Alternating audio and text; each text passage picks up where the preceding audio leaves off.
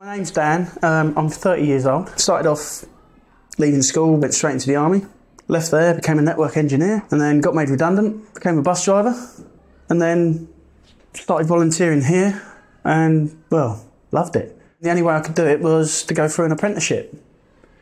So I got told about Parenta, rang up that day, I think. Yes, I did.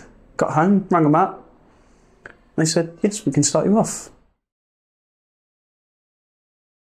It's more of the case of earn as you work.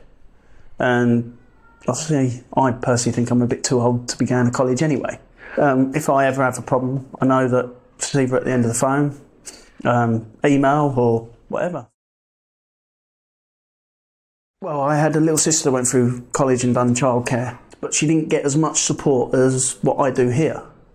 Because I get the support from the girls that I work with as well as my assessor, so which is great. And the benefits are I get as much support as needed, where at college it's a bit harder to get the one-to-one.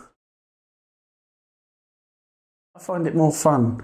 When I was in the army, I'd done an NVQ level 2 in telecommunications, and it was more the case of you sit there, you do it, you go, you leave, and then you come back the next day and do it again. But here, every day's different and fun.